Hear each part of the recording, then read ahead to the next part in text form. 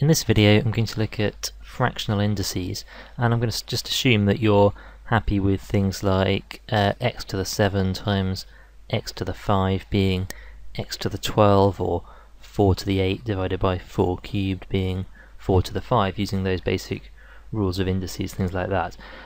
So if not, look back at the video on those.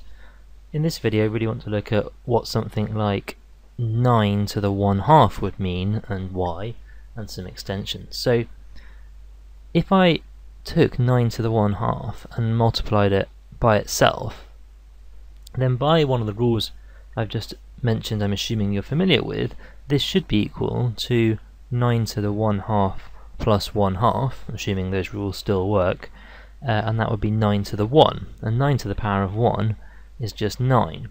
So 9 to the 1/2 is a number that when you multiply it by itself, we get 9. So if 9 to the 1/2 is x, I've got x times x, which is x squared, that equals 9. So it's quite reasonable to say that we'll define 9 to the 1/2 as the square root of 9, which is 3 here. And so if I wanted 16 to the 1/2, that'll be 4. If I wanted 49 to the 1/2, that would be 7. If I was to do 137 to the 1/2, that would be the square root of 137.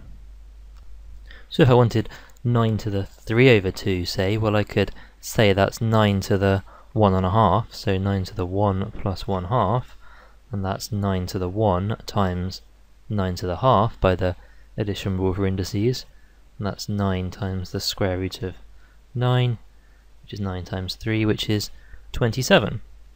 If I wanted to do 16 to the 5/2, I could say that's 16 to the 2.5, so that's 16 squared times 16 to the 1/2, which is 256 times the square root of 16, which is 4, and that gives me 1024.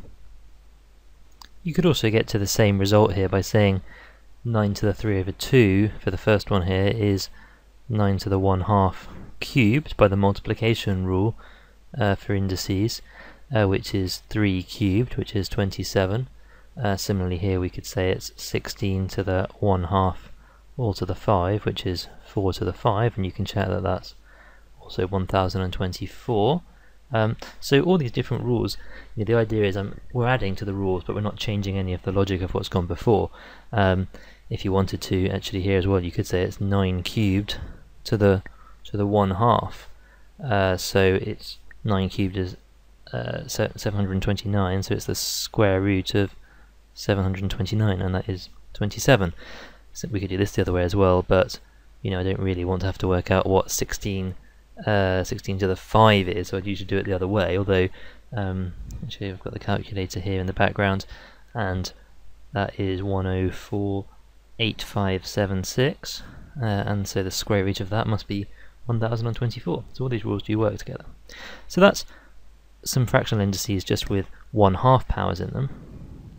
What about other fractions other than halves? Well, what about a third? 8 to the 1/3. Now this one, if I multiplied it by itself 3 times by that addition rule, I should get 8 to the 1/3 plus 1/3 plus 1/3. So that's 8 to the 1, or just 8. So this here is a number, x times x times x is 8. So it's a number when you multiply it by itself 3 times, you get 8. So I would say here that that x is the cube root of 8. In this case, that would be 2 then. So actually, just as we had x to the 1/2 is the square root of x, we've got x to the 1/3 is the cube root of x. So again, I could have 27 to the 1/3, that would be 3. We could have 27 to the 4/3, that would be 27 to the 1 and a third, so that's 27 to the 1, which is 27, times 27 to the 1/3, which is 27 times 3, which is 81. And we could also get there by saying that it's 27 to the 1/3 all to the 4, which is 3 to the 4, and that's also 81. Again, everything here is consistent and fits together. We can extend this to more general powers, so if I had, let's say I've got x to the 1/4, what would that be? Well, if I multiply that by itself 4 times, again the rule for powers here says that that should be a quarter plus a quarter plus a quarter plus a quarter. That should just be x. So I've got a number that when I multiply it by itself 4 times, I get x. So x to the 1/4 is the 4th root of x. Similarly, x to the 1/5 is the 5th root of x. In general, x to the 1 over n is the nth root of x. Okay? So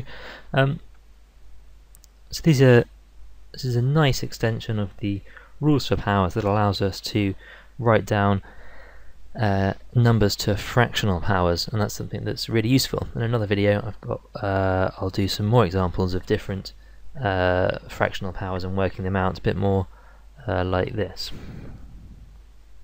But that's the basic idea.